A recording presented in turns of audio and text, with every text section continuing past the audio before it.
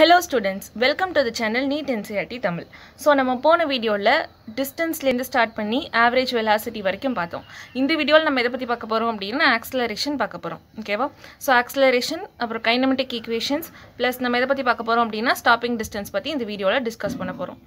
First acceleration அப்படினு பாத்தீங்க அப்படினா rate of change of velocity. ஓகேவா? எந்த அளவுக்கு வந்து velocity change ஆகுது with respect to time. அதுக்கு பேர் தான் நம்ம என்ன சொல்லுவோம் அப்படினா acceleration அப்படினு சொல்லுவோம். இதுக்கான formula acceleration is equal to change in velocity divided by time. இப்போ இதோட யூனிட் என்ன அப்படினா மீட்டர் per second. ஓகேவா? மீட்டர் per second ஸ்கொயர் தான் என்ன அப்படினா இதோட யூனிட். ஆக்ஸலரேஷனோட யூனிட் வந்து மீட்டர் per second ஸ்கொயர். இந்த ஆக்ஸலரேஷனும் ஒரு வெக்டார் குவாண்டிட்டி. இந்த ஆக்ஸலரேஷனோட டைரக்ஷன் வந்து எப்படி இருக்கும் அப்படினா வெலாசிட்டி சேஞ்ச் ஆகுதுல அந்த டைரக்ஷன்ல தான் என்ன இருக்கும் அப்படினா ஆக்ஸலரேஷனோட டைரக்ஷன் வந்து இருக்கும். இப்போ ஸ்பீட் வந்து இன்க்ரீஸ் ஆகுதா டிக்ரீஸ் ஆகுதா அப்படிங்கிறது எதை டிபெண்ட் பண்ணியிருக்கு அப்படின்னா வெலாசிட்டி அண்ட் ஆக்ஸலரேஷன் இது ரெண்டுத்தோட டைரக்ஷனை பொறுத்து தான் இருக்குது. ஓகேவா? ஸ்பீட் வந்து இன்க்ரீஸ் ஆகுதா டிக்ரீஸ் ஆகுதா அப்படிங்கிறது வெலாசிட்டி அண்ட் ஆக்ஸலரேஷனோட டைரக்ஷனை பொறுத்து இருக்குது. இப்போ பார்த்தீங்க அப்படின்னா இப்போ தீட்டாவோட வேல்யூ 0வாவோ இல்லை 180ஆவோ இருக்குது. அதாவது வெலாசிட்டி அண்ட் ஆக்ஸலரேஷன் வந்து ஒரே டைரக்ஷனில் இருக்குது அப்படின்னா பேரலல் டு ஈச் அதராக இருக்குது அப்படின்னா தீட்டா வேல்யூ 0. இதே வந்து ஆன்டி பேரலாக இருக்குது அப்படின்னா தீட்டா வேல்யூ 180 டிகிரி. இந்த ரெண்டு கேஸ்லையுமே பாத் கவர்டு எப்படி இருக்கும் ஸ்ட்ரெயிட் லைனாக தான் இருக்கும். ஓகேவா? பட் இது ரெண்டும் பேரலாக இருக்கும்போது வெலாசிட்டி அதாவது ஸ்பீட் வந்து என்னாகும் அப்படின்னா இன்க்ரீஸ் ஆகும். இதை நம்ம என்னென்னு சொல்லுவோம் ஆக்ஸலரேஷன் சொல்லுவோம். இதே வந்து ஆன்டி பேரலாக இருக்கும்போது ஸ்பீட் வந்து என்னாகும் அப்படின்னா டிக்ரீஸ் ஆகும். இதுதான் நம்ம என்னன்னு சொல்கிறோம் ரிட்டார்டேஷன் அப்படின்னு சொல்கிறோம். Next topic uniform acceleration. இப்போ யூனிஃபார்ம் ஆக்ஸலரேஷன்னா என்ன அப்படின்னா ஆக்ஸலரேஷனோட magnitude as well as direction ரெண்டுமே கான்ஸ்டண்ட்டாக இருக்குது அப்படின்னா அது என்னன்னு சொல்லுவோம் யூனிஃபார்ம் ஆக்ஸலரேஷன் சொல்லுவோம். இங்கே நம்ம வெலாசிட்டிக்கு பார்த்த மாதிரி தான். இதே நான் யூனிஃபார்ம் ஆக்ஸலரேஷன்னா ஆக்ஸலரேஷனோட மேக்னிடியூட் இல்லைனா டைரக்ஷன் இல்லைனா ரெண்டுமே என்னாகும் சேஞ்ச் ஆகும். Next average acceleration. Average acceleration calculate பண்றதுக்கான formula final velocity minus initial velocity divided by t2 minus t1. ஓகேவா? இதுதான் average acceleration calculate பண்றதுக்கான ஃபார்முலா. நெக்ஸ்ட் நம்ம பார்க்க போகிறது இன்ஸ்டன்டேனியஸ் ஆக்ஸலரேஷன். இப்போ ஆவரேஜ் ஆக்ஸலரேஷன் கால்குலேட் பண்ணுறதுக்கு டெல்டா வி பை டெல்டா டின்னு நம்ம ஃபார்முலா பார்த்தோம். இன்ஸ்டன்டேனியஸ் ஆக்ஸலரேஷன் அப்படின்னா rate of change of velocity தான் என்னது instantaneous acceleration. So instantaneous acceleration is equal to TV by DD. ஓகேவா?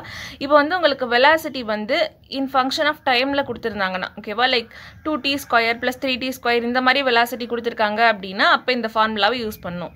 இதே வந்து உங்களுக்கு டிஸ்பிளேஸ்மெண்ட் இந்த ஃபங்க்ஷன் ஆஃப் டைமில் கொடுத்துருக்காங்க அப்படின்னா x is equal to some 2t square plus 3t இந்த மாதிரி displacement function of timeல கொடுத்திருந்து acceleration கேட்டாங்க அப்படின்னா இந்த ஃபார்முலா யூஸ் பண்ணோம். இதே வந்து velocity வந்து function of sல கொடுத்திருக்காங்க அப்படின்னா ஓகேவா 2s square plus 3s இந்த மாதிரி என்ன பண்றாங்க function of sல கொடுத்திருக்காங்க அப்படின்னா நீங்க என்ன பண்ணணும் இந்த ஃபார்முலாவை யூஸ் பண்ணணும். ஓகேவா? இப்போ இந்த மூணு ஃபார்முலாவும் எப்பப்போ யூஸ் பண்ணணும் அப்படிங்கிற ஐடியா வந்து உங்களுக்கு தெரியணும். First velocity function of timeல கொடுத்திருந்தாங்கன்னா dv by dt use பண்ணணும் acceleration ஃபைண்ட் பண்றதுக்கு. இதே வந்து டிஸ்பிளேஸ்மெண்ட் இந்த ஃபங்க்ஷன் ஆஃப் டைமில் கொடுத்து ஆக்ஸலரேஷன் கேட்டாங்கன்னா D square S by DD square use பண்ணணும். அதாவது டபுள் டிஃப்ரென்சியேஷன் பண்ணணும். இதே வந்து உங்களுக்கு வெலாசிட்டி இந்த ஃபங்க்ஷன் ஆஃப் எஸ்ல கொடுத்துருக்காங்க அப்படின்னா அப்போ இந்த ஃபார்முலா யூஸ் பண்ணணும். இதெல்லாம் வந்து உங்களுக்கு எப்படி யூஸ் பண்ணுறதுன்னு தெரில அப்படின்னா அதை பற்றி ஒரி பண்ணிக்காதீங்க. நம்ம வந்து சம் போடும்போது நமக்கு எல்லாமே கிளியர் ஆகும். நெக்ஸ்ட் இம்பார்ட்டன்ட் பாயிண்ட் உங்களுக்கு கொஸ்டினில் வெலாசிட்டி கான்ஸ்டன்ட் அப்படின்னு கொடுத்துருந்தாங்கன்னா அந்த கேஸில் ஆக்ஸலரேஷன் என்னவா கன்சிடர் பண்ணும் 0வா கன்சிடர் பண்ணும். ஓகேவா? So rate of change of velocity தான் ஆக்ஸலரேஷன். வெலாசிட்டி எந்த அளவுக்கு சேஞ்ச் ஆகுது அப்படிங்கிறது தான் ஆக்ஸலரேஷன் சொல்லுது. வெலாசிட்டியே சேஞ்ச் ஆகாமல் கான்ஸ்டண்ட்டாக இருக்குது அப்படின்னா அந்த இடத்துல ஆக்ஸலரேஷன் என்னவா இருக்குன்னு அர்த்தம் 0வா இருக்குன்னு அர்த்தம். நெக்ஸ்ட் பாருங்க இப்போ ஆக்ஸலரேஷன் அப்படின்னு எடுத்துக்கிட்டோம்னா அது வந்து எப்படி இருக்கலாம் 0வாகவும் இருக்கலாம் நாட் ஈக்குவல் டு 0வாகவும் இருக்கலாம். இப்போ 0வா இருந்ததுன்னா அந்த இடத்துல வெலாசிட்டி கான்ஸ்டண்ட்டாக இருக்குன்னு அர்த்தம். இதே நாட் ஈக்குவல் டு 0வா இருக்குது அப்படின்னா ஆக்ஸலரேஷன் கான்ஸ்டண்ட்டாக இருக்கலாம் இல்லைனா ஆக்ஸலரேஷன் எப்படி இருக்கும் வேரியபிளாக இருக்கும். ஆக்ஸலரேஷன் கான்ஸ்டண்ட்டாகவும் இருக்கலாம் அந்த கேஸில் இல்லை வேரியபிள் ஆக்ஸலரேஷனாகவும் இருக்கலாம். இப்போ இது கான்ஸ்டண்ட்டாக இருக்குது அப்படின்னா அந்த இடத்துல நம்ம என்ன பண்ணணும் கைனமேட்டிக் ஈக்குவேஷன்ஸ் ஆஃப் மோஷன்ஸ் வந்து நம்ம என்ன பண்ணணும் அப்படின்னா அப்ளை பண்ணணும். கைனமேட்டிக் ஈக்குவேஷன்ஸ் ஆஃப் மோஷன்ஸ் வந்து எப்போ அப்ளை பண்ணணும் கான்ஸ்டன்ட் ஆக்ஸலரேஷனாக இருக்கும்போது. இதே வேரியபிள் ஆக்ஸலரேஷனாக இருக்குது அப்படின்னா நம்ம இன்டெகிரேஷன் இல்லைனா differentiation according to the question பண்ணி என்ன பண்ணணும் நம்ம ஆன்சரை டிரைவ் பண்ணணும். நெக்ஸ்ட் நம்ம பார்க்க போகிற டாபிக் ஈக்குவேஷன் ஆஃப் மோஷன். ஓகேவா? ஸோ இந்த ஈக்குவேஷன் ஆஃப் மோஷன் எப்பப்பெல்லாம் அப்ளிகபிள் அப்படின்னு பார்த்தீங்கன்னா எப்போ வந்து ஆக்ஸலரேஷன் கான்ஸ்டண்ட்டாக இருக்கோ அப்போ மட்டும் எப்போ ஆக்ஸலரேஷனோட வேல்யூ கான்ஸ்டண்ட்டாக இருக்கோ அப்போ தான் என்னது ஈக்குவேஷன் ஆஃப் மோஷன் வந்து அப்ளிகபிள். ஓகேவா? So valid only when acceleration is constant. இப்போ இதோட ஸ்கேலார் ஃபார்மில் பார்த்தீங்க அப்படின்னா இந்த மூணு ஈக்குவேஷனும் ரொம்ப ரொம்ப இம்பார்ட்டன்ட். நீங்கள் வந்து டிரைவேஷன்லாம் பார்க்க தேவையில்ல, டேரெக்டாக ஃபார்முலாவை நீங்கள் ரிமெம்பர் பண்ணிக்கோங்க. v is equal to u plus at இது வந்து என்னது velocity உங்களுக்கு இனிஷியல் வெலாசிட்டி கொடுத்துட்டு ஆக்சலரேஷன் கொடுத்துட்டு டைம் கொடுத்துட்டு ஃபைனல் வெலாசிட்டி கேட்குறாங்க அப்படின்னா இந்த ஃபார்முலா நீங்கள் யூஸ் பண்ணணும் ஸோ வீனா இங்கே ஃபைனல் வெலாசிட்டி யூனா இனிஷியல் வெலாசிட்டி ஏனா acceleration Tina time next S is equal to யூடி plus half AD square so இங்கே எஸ்னா டிஸ்பிளேஸ்மெண்ட் யூனா என்னது இனிஷியல் வெலாசிட்டி டீனா டைம் ஏனா acceleration v square is equal to u square plus 2as இங்கே v வந்து final velocity uனா initial velocity a na acceleration s வந்து displacement உங்களுக்கு questionல எப்படி கேட்குறாங்களோ அதை பொறுத்து நீங்கள் என்ன பண்ணணும் ப்ராப்ளமை சால்வ் பண்ணணும் இப்போ இதோட வெக்டார் ஃபார்ம்ஸ் தான் இங்கே கொடுத்துருக்கேன் ஓகேவா இதை நீங்கள் ஒரு தடவை கோ த்ரூ பண்ணுங்கள்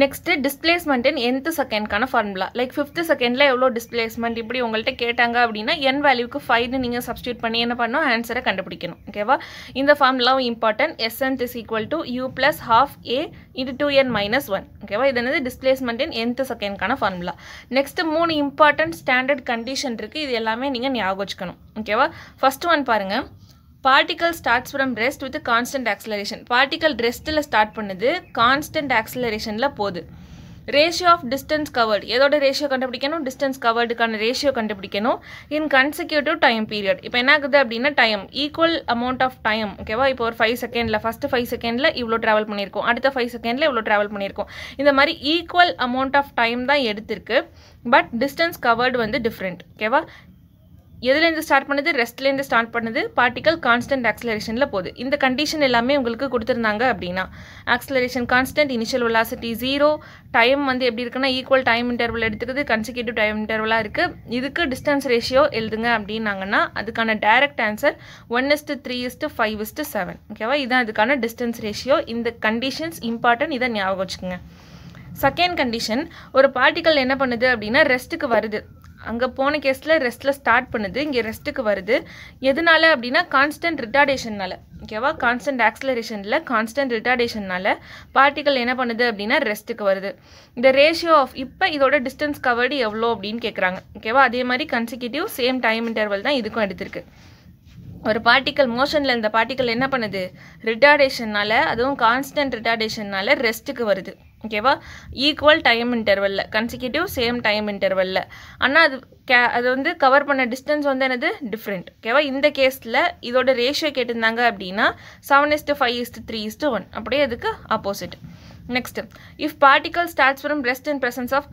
கான்ஸ்டன்ட் ஆக்சலரேஷன் பார்ட்டிகல் என்ன பண்ணுது ரெஸ்ட்லேருந்து ஸ்டார்ட் பண்ணுது கான்ஸ்டன்ட் ஆக்சலரேஷன் இருக்குது டைம் இன்டர்வலோட ரேஷியோ இங்கே பாருங்கள் கன்சிக்யூட்டிவ் டிஸ்டன்ஸ் ஓகேவா சேம் டிஸ்டன்ஸை தான் கவர் பண்ணியிருக்கு பட் டைம் இன்டர்வல் இங்கே வேரி ஆகுது ஓகேவா போன கேஸில் நம்ம பார்க்கும்போது டைம் இன்டர்வல் சேமாக இருக்கும் டிஸ்டன்ஸ் கவர்டு வந்து டிஃப்ரெண்ட்டாக இருக்கும் இங்கே டைம் இன்டர்வல் டிஃப்ரெண்ட்டாக இருக்குது டிஸ்டன்ஸ் கவர்டு வந்து சேமாக இருக்குது இந்த மாதிரி கேஸில் எவ்வளோ டைம் இன்டர்வலோட ரேஷியோ என்ன ஓகேவா ரேஷியோ ஆஃப் டைம் இன்டர்வல் கேட்டாங்கன்னா அதுக்கான ஆன்சர் 1:√2 - √1 √3 - √2 இது ஒன்றும் இல்லை 3:2 4:3 5:4 இப்படி அதுக்கு முன்னாடி உள்ளதை போட்டுக்க வேண்டியது தான் √3 √3 - √2 √4 - √3 √5 - √4 ஓகேவா இப்போ இது என்னென்ன கண்டிஷன் பார்த்தோம் இனிஷியல் வெலாசிட்டி எப்படி இருக்கும் இந்த கேஸில் 0வாக இருக்கும் கான்ஸ்டன்ட் ஆக்சலரேஷன் இருக்கும் சேம் டிஸ்டன்ஸாக இருக்கும் பட் டிஃப்ரெண்ட் டைமாக இருக்கும் ஓகேவா அந்த டைம் இன்டர்வலோட ரேஷியோ கேட்டாங்கன்னா நீங்கள் இந்த ரேஷியோ தான் சூஸ் பண்ணணும் நெக்ஸ்ட் நம்ம பார்க்க போகிற important topic stopping distance first stopping distance அப்படின்னா என்ன அப்படிங்கிறது நமக்கு தெரியணும்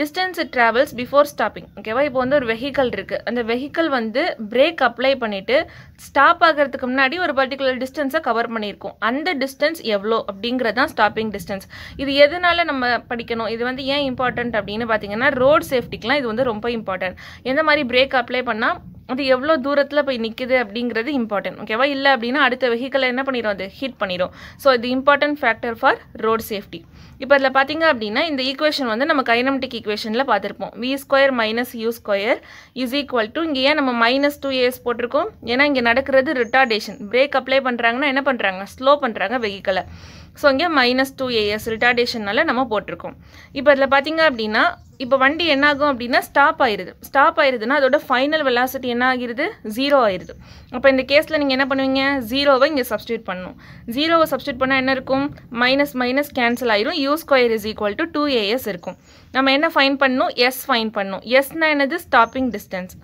டிஸ்டன்ஸ் தான் நம்ம ஃபைன் பண்ணுறோம் so S is equal to u² / 2a இது வந்து ஸ்டாப்பிங் டிஸ்டன்ஸ். இதே வந்து நமக்கு ஸ்டாப்பிங் டைம் கேட்குறாங்க. எவ்வளோ டைம் வந்து இது எடுத்துக்குது ஸ்டாப் ஆகுறதுக்கு அப்படின்னு கேட்டாங்கன்னா v is equal to u plus at. அதே மாதிரி final velocity 0. So u is equal to at.